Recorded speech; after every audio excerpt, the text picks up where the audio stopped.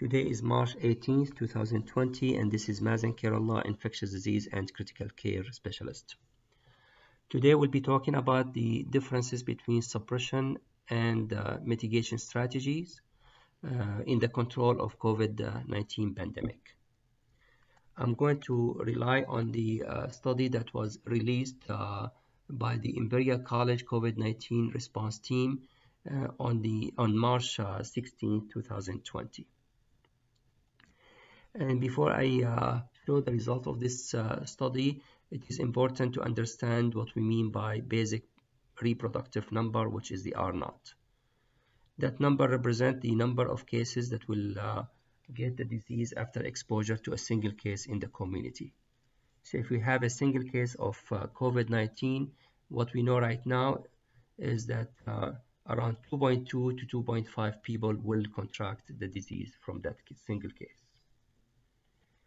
So it is important to know that without any intervention, the epidemiologic curve will increase in the acceleration phase up to the peak before the cases will decline and the pandemic will be contained.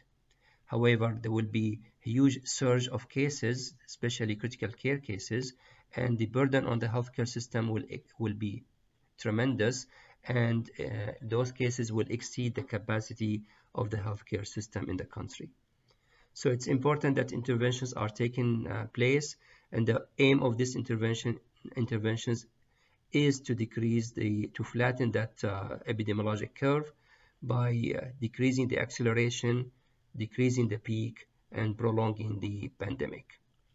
So the cases will be all falling below the healthcare capacity in the country.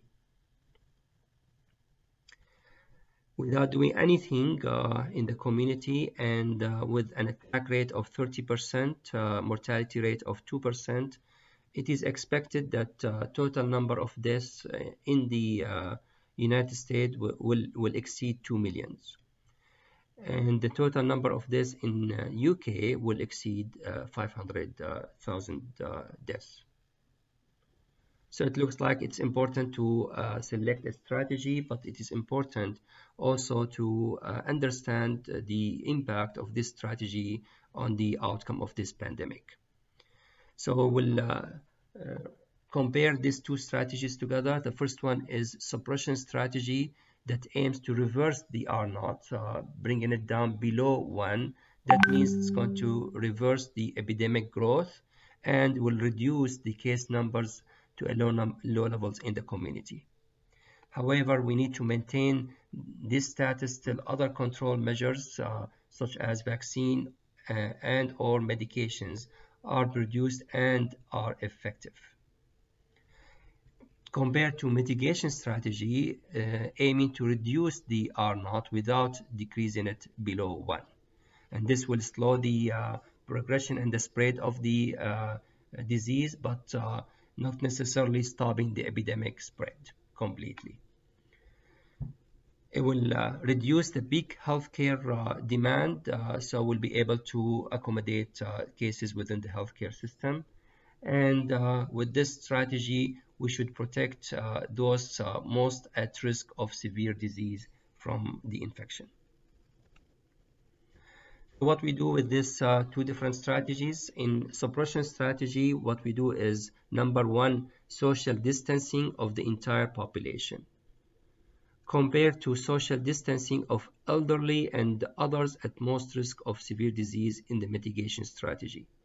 And those patients who are at most risk of severe disease are patients above 65 years old, patients with chronic diseases such as coronary artery disease, congestive heart failure, and other cardiac diseases, chronic respiratory diseases such as emphysema and chronic bronchitis, COPD, cases with diabetes, hypertension, cancers, and immunosuppressed patients. Maybe we can add obesity to it too.